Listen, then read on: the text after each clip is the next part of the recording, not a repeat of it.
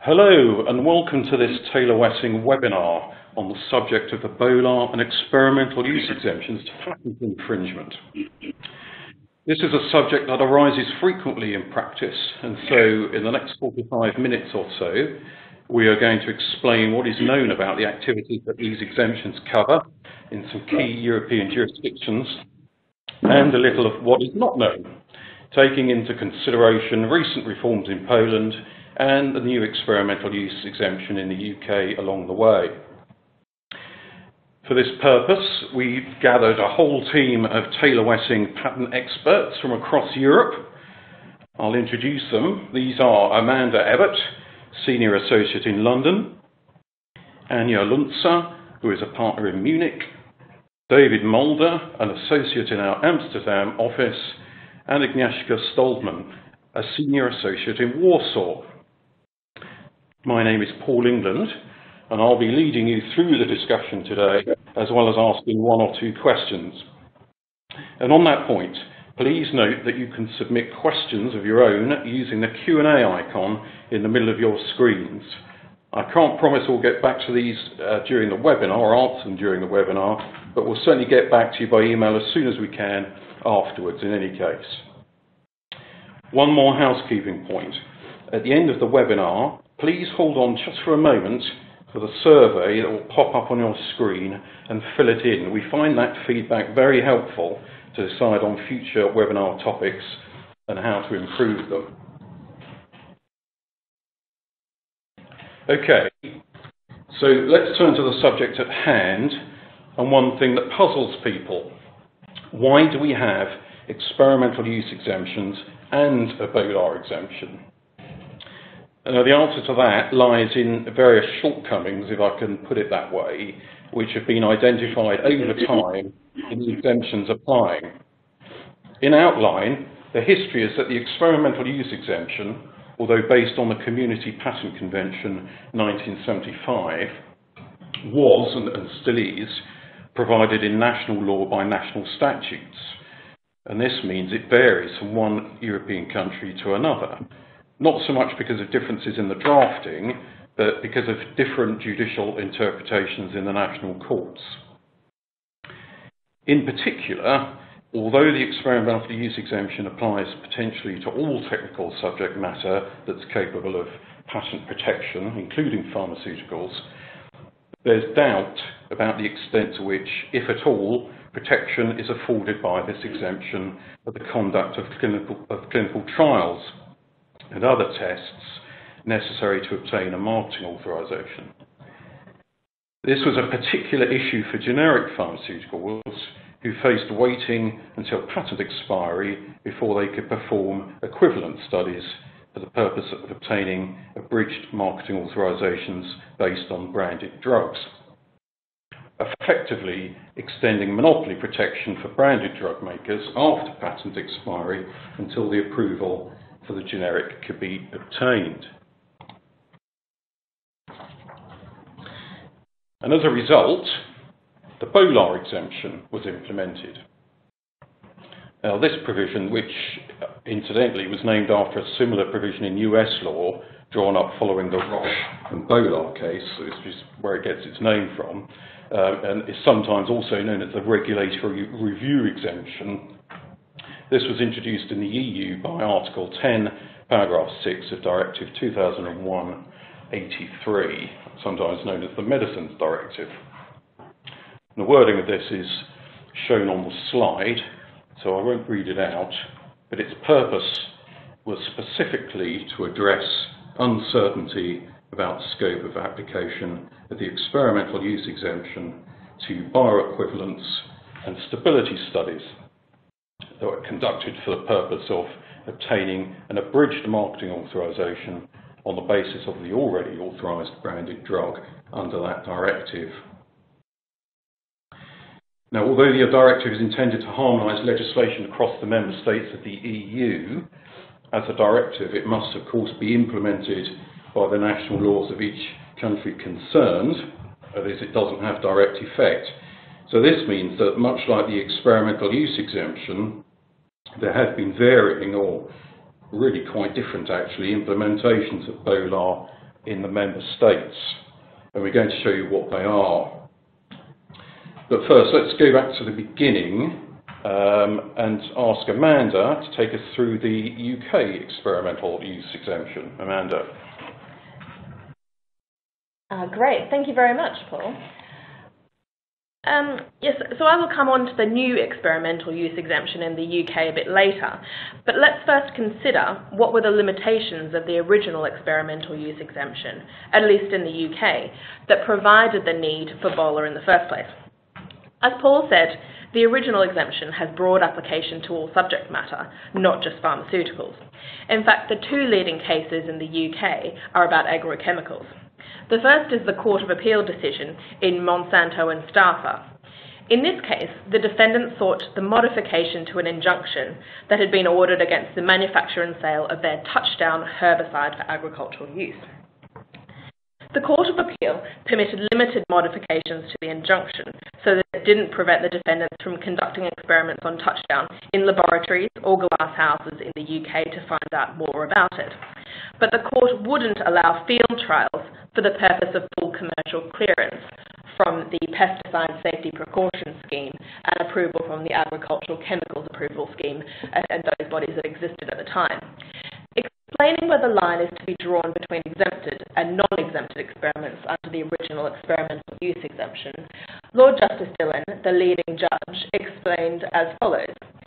Trials carried out in order to discover something unknown or to test a hypothesis, or even in order to find out whether something which is known to work in specific conditions, e.g. of soil or weather, will work in different conditions, can fairly be regarded as experiments. The trials carried out in order to demonstrate to a third party that a product works, or in order to amass information to satisfy a third party, whether a customer or a body such as the PSPS or ACAS, that the product works as its maker claims are not to be regarded as acts done for experimental purposes.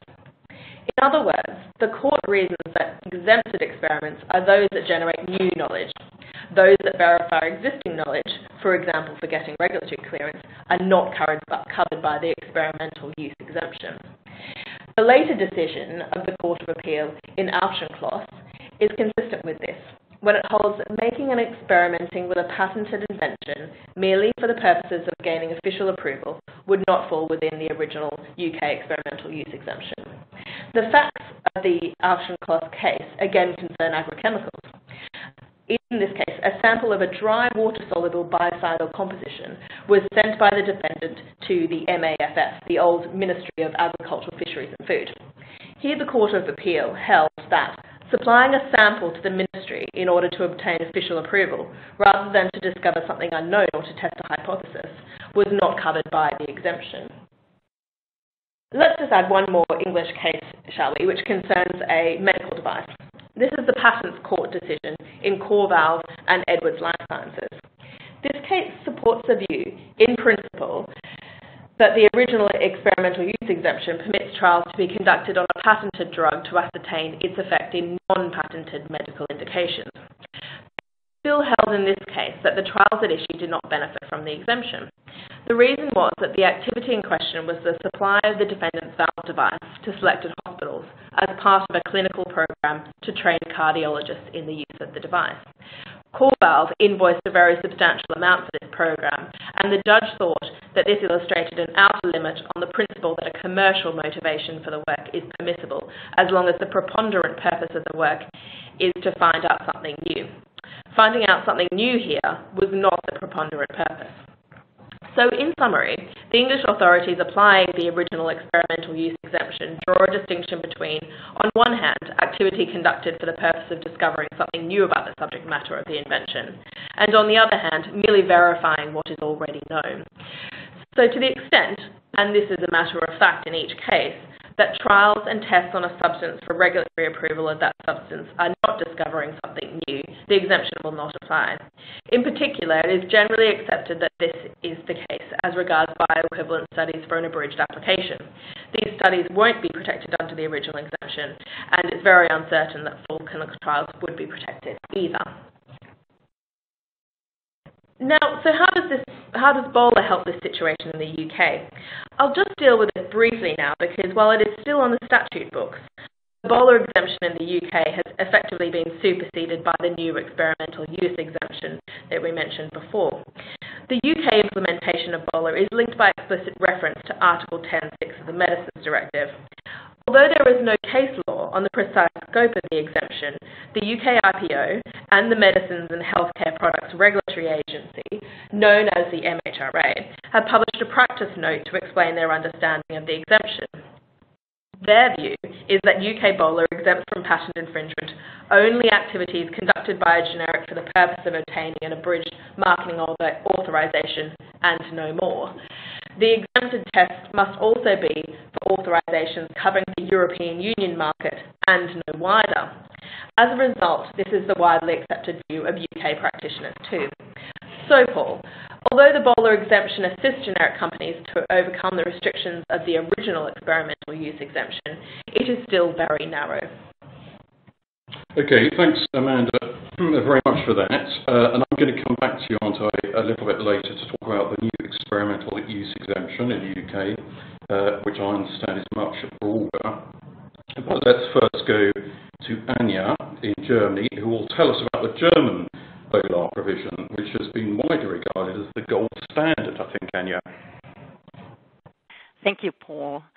Yeah, but first, let me just as an introduction very shortly have a look at the original German experimental use exemption, which is found in Section 11, number 2 of the German Patent Act.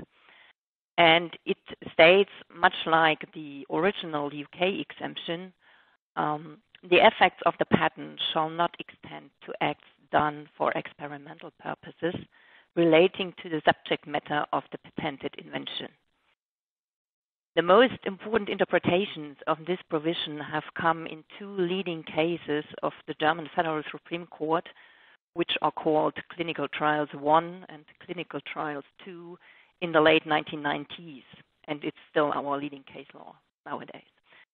The understanding of the exemption in these cases appears to differ from that in the UK as regards regulatory approvals.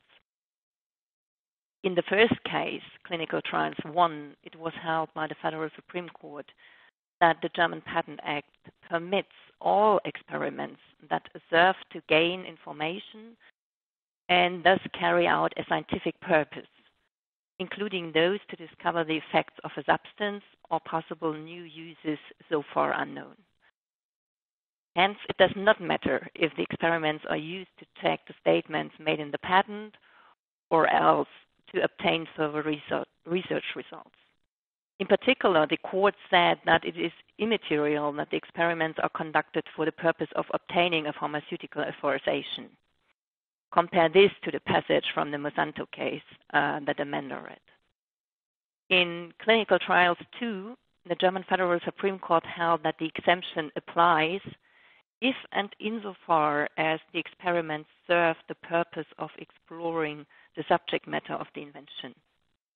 The exemption applies regardless of any additional motivation and purposes that the results might serve. They could range from purely scientific experiments to commercially oriented trials. Similarly to the UK, the use of research tools and conducting bioequivalence tests are not covered because they do not acquire new knowledge in relation to the subject matter of the invention. Also, purposes that are exclusively commercial, such as using the invention in marketing exercises to see if there is commercial demand for it, are not exempted. So now coming to the Bolar exemption, how does Bolar make a difference in Germany? Bolar was implemented in 2005 in Section 11, number 2b of the German Patent Act. It rules that the effects of a patent shall not extend to studies and trials and the resulting practical requirements necessary for obtaining a marketing authorization, place a medicinal product on the market in the European Union, or marketing approval for a medicinal product in the member states of the European Union or in third countries. So that wording as such is broader than the UK Bolar exemption. In particular, it does not distinguish between marketing authorizations that are obtained for generic and innovative drugs. Provision also covers studies and trials insofar as they are necessary for obtaining a marketing approval in the European Union and in third countries. Important case law in Germany relates to the question whether the Bolar exemption also applies in the following supply situation. So an API is manufactured in a patent-free European country. In the underlying case, it was Poland. It is then delivered to a country where the API is patent protected. In the underlying case, it was Germany. However, for the purpose of undertaking trials for the marketing authorization approval only.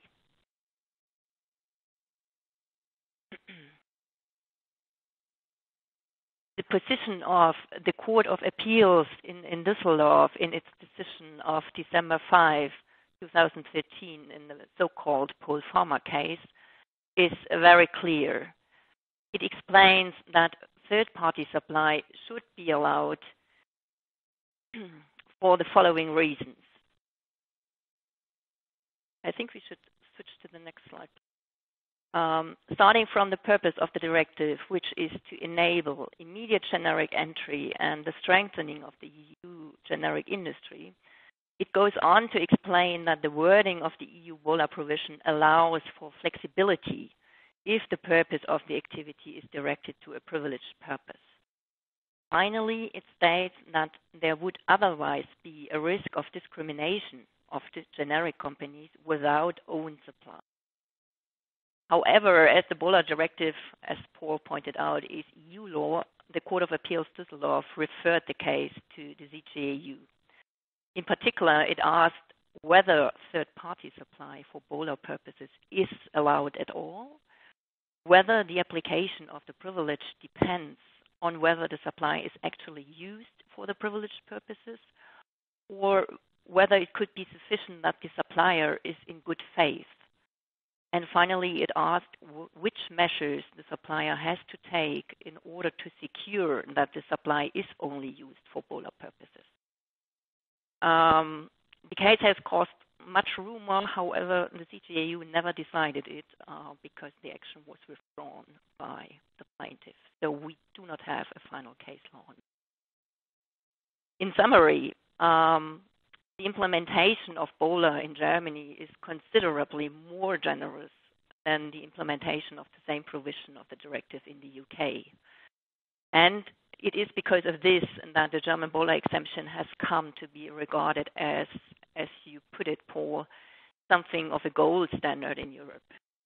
Indeed, it is the purpose of the new experimental use exemption in the UK, which Amanda is going to cover soon, to bring the UK much closer to this German gold standard.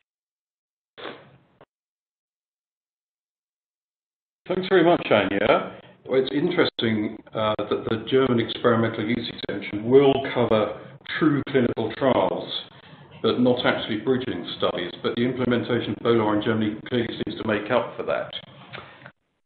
So now I want to turn to the Netherlands, and let's ask David what the experimental use and Bolar exemptions look like there. David, over to you. Thank you, Paul. I think that the situation in the Netherlands regarding the research exemption at the moment is rather straightforward and may perhaps be compared best to the original experimental research exemption. Okay. That would mean that the exemption is to be interpreted rather narrow. This probably has everything to do with the wording of Article 53 of the Dutch Patent Act.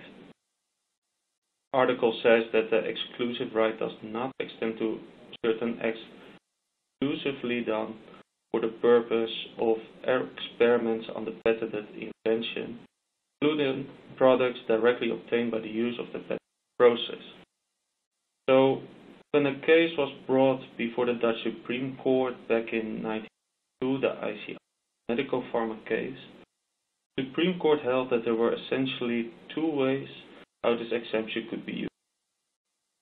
either the research had to be exclusively scientific in nature, or the research had to be exclusively pursued in the furtherance of the objective of patent law, which includes investigating whether or not the invention can be put to practical use or further developed. So at the moment this judgment was handed down, Medical Pharma's objective was to bring a generic version of a medicine on the market immediately after expiration of the patent, so making use of the Bolar exemption as it applies nowadays, which didn't exist under Dutch law back in 1992. According to the Supreme Court, the research exemption then was not to be used for such objectives. Although this judgment and the similar judgment of the Supreme Court 3 years later in the case of ARS versus Organon have been subject to debate, they remain settled case law up to date. That means there isn't much concrete guidance in the Netherlands, that the question if certain research is permitted or not, therefore answered most of the time with reference to the objective of the objective is justifiable, the research is likely to be exempted. But this may result in conflicting situations. In the best case scenario, research is conducted purely for the purpose of science, but that isn't reality. In reality, research almost always at least has a mixed motive of being both commercial and scientific. It is rather outdated, but nevertheless strict interpretation of the Dutch Patent Act. It is hard to give much certainty whether or not certain research is permitted. Also because there almost haven't been any cases dealing with the research exemption since 1994. As a last remark regarding the research exemption, I wanted to note that it may be derived from the judgments of the Supreme Court that there's also a distinction to be made between research with a patented product and research on a patented product.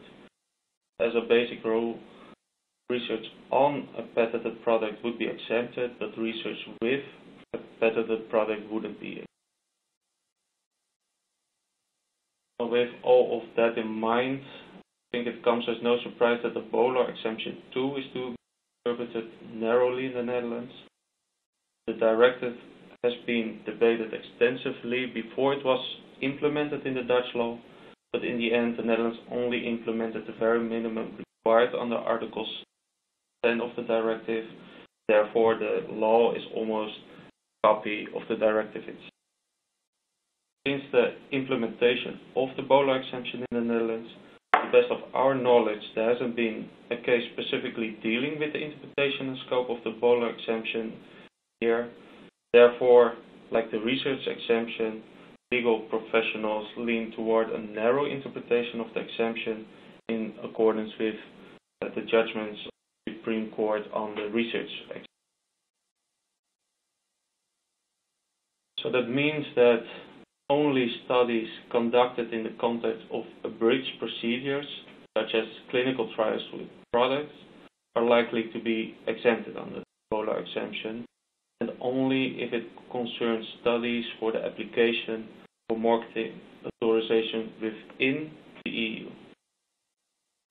Perhaps if a case is eventually brought before the Dutch courts will also take into account how the Bolar exemption is applied in other countries, such as Germany and the UK. Dutch courts are generally sensitive to the way in which the courts in Germany and the UK approach similar questions of law, but on the law as it stands, both the research exemption and Bolar exemption are to be interpreted rather narrowly. Thank you, Paul. Thanks, David. So as I understand it, the Bolar exemption in the Dutch Patent Act seems to take a narrower approach, resembling that in the UK. Only studies prepared for the purpose of an abridged application for marketing authorization by a generic are covered, and only for authorization in the EU. Okay, so let's travel over to Poland now, where there's been very recent reform in this area, which Agnieszka has written about on our Synapse website, but she's here in person to tell us about that now. Agnieszka. Thank you, Paul, for this very kind introduction.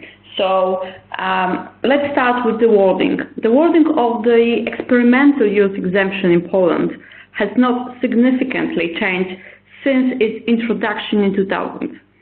This exempts the use of the invention for research and experimental purposes for its evaluation, analysis, or teaching. It's worth noting that until now there is no relevant case law, and this experimental research exemption should be likely interpreted by the local court extremely narrowly. Also, the experimental exemption does not cover the use of the patented invention as a research tool. Worth noting is also a new development in the Polish law. I mean, the newly introduced farmers and breeders exemption, which exempts using biological material for breeding, discovery, development, new plant variety. It does not exempt the subsequent use of a new variety, discovery, development of a plant variety is not covered by this exemption. The amendment takes into account that the development of biotechnological inventions and the increase in importance of a separate plant variety registration right. Also, this exemption does not exempt the use of a biological material as a research tool.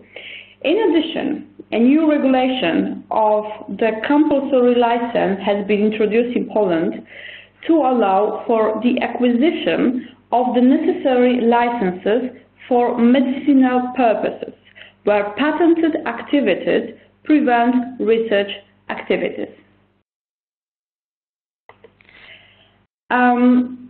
With respect to new developments under Polish law, it's worth noting that the old Bolar provision has appeared flexible because it provides that it's not a patent infringement which makes use of the invention to the extent necessary to perform activities which are required by law to obtain registration or authorization, which are a condition for the authorization of certain products on the market because of their intended use, in particular medicinal products.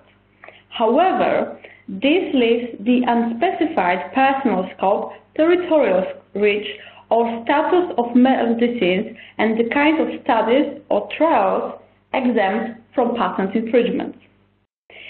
The very decision of the Polish Supreme Court on 23rd October 2013 confirmed a narrow scope of this regulatory defense as a result of already mentioned complex litigation in Poland and Germany regarding the infringement of the Astella substance patent for solicinatin by a Polish manufacturer of active ingredients.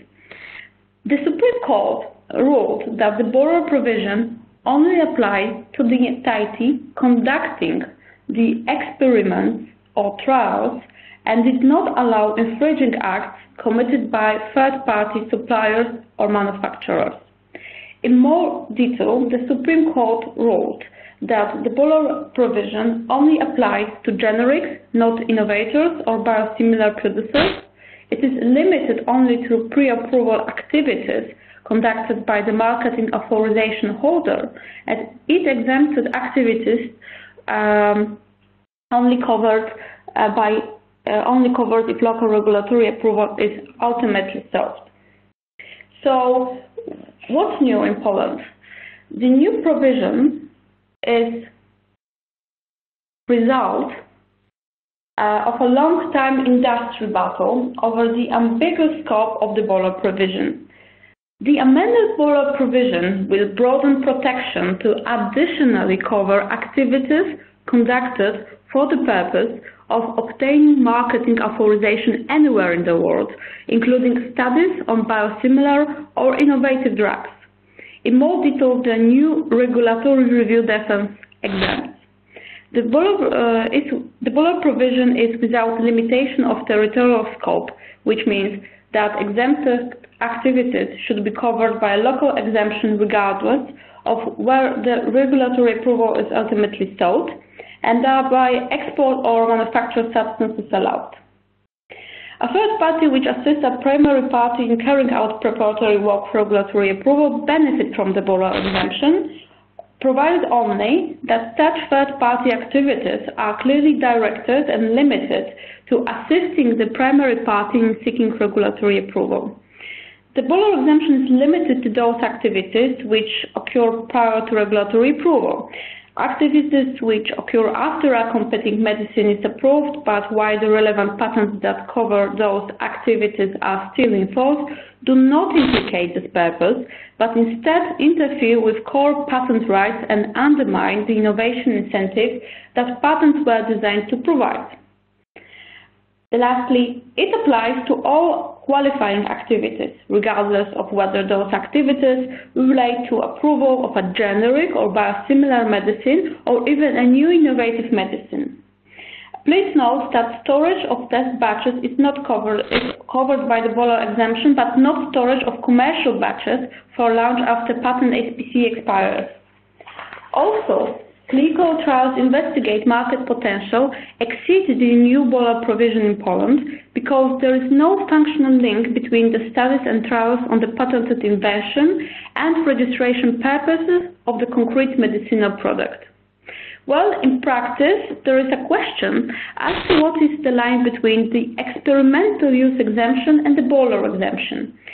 The experimental use exemption in Poland may apply to investigation and development of the innovative medicinal product. In particular, it exempts verification of the characteristics of the patented genetic sequence, a study to find clinically relevant differences between products, a study to obtain knowledge of the properties and effects of medicines in accordance with the patent in the context of their known medical applications. It also may be possible to research a biotechnological invention or active substance to see how such inventions work. Thanks, Agnieszka. In Poland, Agnieszka, I understand the Supreme Court refused to refer a similar question on the supply of third-party API to the CJU to that in the German Polpharma case. And I think it instead confirmed that third-party supply is not covered by the old Polish implementation of Bolar. Now, do you think that that may now have changed under the new exemption in Poland? Well, Paul, in fact, the change in law eliminates the unfavorable interpretation of the Supreme Court. The aforementioned judgment of the Polish Supreme Court, although issued in an incidental case, was very unfavorable for Polish producers, one might say. Based on the ruling of the Supreme Court, it was easy to secure claims against manufacturers of patented active substances in Poland. So the new provision explicitly stipulates that the use of a protected invention by a third party to register a medicinal product by another company does not infringe the patent. The registrant of a medicine does not have to use the invention oneself in order for such use to be registered without infringing the patent. Also, the new Bolar provision provokes some critical comments, as it appears the Polish regulation is one of the widest, the most liberal in Europe. Okay, thanks very much, Agnieszka. That's great. So I promised we would go back to Amanda in London on the new experimental use exemption that's now in force in the UK. So to bring us up to date on that, can I hand back to you, Amanda? Yes, of course. Thank you, Paul. As we trailed earlier, the new experimental use exemption arose because of concerns that UK was losing out on opportunities to conduct work in support of getting marketing authorisations, work such as trials, because of the limited UK Bolar exemption. Note that we are talking about drugs and pharmaceuticals here. The new exemption does not, I'm afraid, unlike the original exemption I discussed earlier, cover products other than medicinal products. The new exemption came into force on the 1st of October 2014 by way of an addition to the original exemption. Remember that the original experimental use exemption and the Bolar exemption still remain intact despite the addition of this new regime.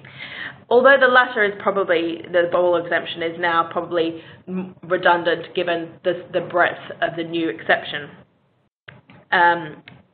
And the new experimental use provision covers activity that is conducted for the purpose of a medicinal product assessment.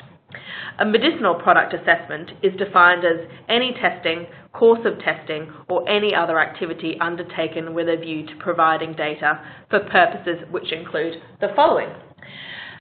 A. Obtaining or varying an authorization to sell or supply or offer to sell or supply a medicinal product, whether in the UK or elsewhere. B. Complying with any regulatory requirement imposed, whether in the UK or elsewhere, in relation to such an authorization. C. Enabling a government or public authority, whether in the UK or elsewhere, or a person, whether in the UK or elsewhere, with functions of providing healthcare on behalf of such a government or public authority. So in short, what this means is that the activities of preparing or running clinical trials involving innovative drugs and gaining regulatory approval are exempt. Note also that work undertaken in the UK in support of a regulatory filing in a country that is outside of the EU is also now covered, because the exemption explicitly covers acts in the UK or elsewhere. The result is that as far as medicinal product assessments are concerned, the new exemption does not draw the same distinction as the case law that we mentioned earlier on agrochemicals. Those experiments to verify known properties of a product for a regulatory body will now be covered under this new exemption. Now, Paul, you were asking earlier about third-party supply in the context of Poland, and you might be interested in the position in the UK. Of course, until the new provisions are tested, there can be no definitive answer on this. But the exemption for activities conducted for the purpose of a medicinal product assessment would seem to suggest that the provision covers third-party supply of a patented active ingredient, provided it is supplied for such of those exempted purposes. And a UK court may take a very similar approach to the Düsseldorf Court of Appeal's interpretation of its Bolar provision when looking at that question. Moreover, the UK IPO has issued guidance on the new experimental use exemption, which states that research tools may be an integral part of a drug therapy, and when they are used in or for the purposes of a medicinal product assessment, they are within the scope of the amendment, i.e. they will fall within the exemption. And now, while this guidance is not precise and it isn't binding, it is obviously the view of the UK IPO that research tools will be covered. But there is an ambiguity in the UK IPO guidance. The new experimental use exemption is intended to apply to post-authorization studies in general, but the guidance states that once the product in question is commercialized, the new experimental use exemption is no longer applicable to research tools. So the use of research tools for post-authorization studies is not entirely clear at this stage. Yeah, okay, thanks, Amanda, that's interesting. I just want to pick up on that question about research tools with David in the Netherlands, because I think you've got some thoughts about that, David, as well. Yes, I do, Paul. Thank you. I also understood that not everyone could hear me very well just now. My apologies for that. I hope this is better. But with regard to your question, I think I indeed already briefly touched upon that earlier. In the Netherlands, it may be derived from the judgment of the Supreme Court in the ICI medical pharma case that there is a distinction to be made between research with a patented product and research on a patented product.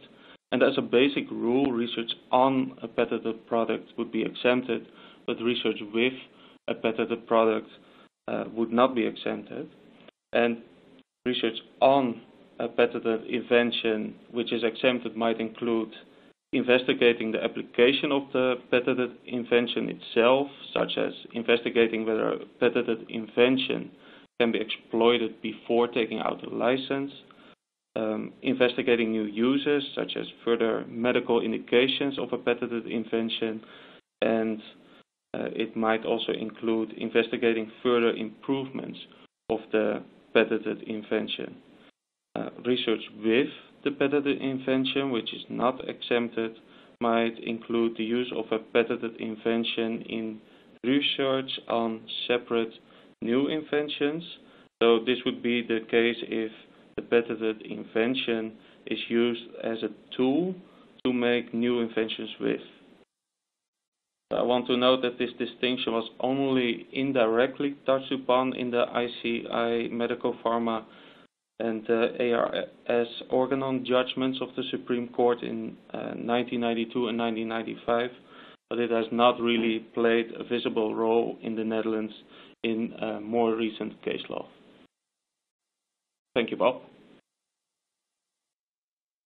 Okay, thanks very much, David. Now then, and thanks everyone else for explaining the situation nationally. That's very helpful. And it brings us on to a more international question about the impact of the Unified Patent Court on the Bolar exemption. Although given the current status of the UPC project at the moment, we don't know when this will become a real issue. And I also need to just, of course, mention Brexit. Let's deal with Brexit first, because I think this can be dealt with quite briefly. Because as you've heard, the Bolar exemption, although based on an EU directive, is implemented in UK statute in the Patents Act 1977.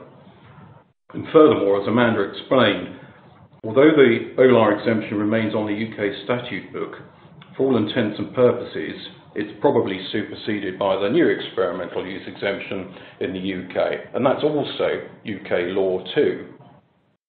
So the only difference that Brexit may bring, depending on the result of the future relationship negotiations that have just started, is that the UK is likely to be unaffected by any subsequent reform on the Bolar exemption in the EU and may decide to do its own thing.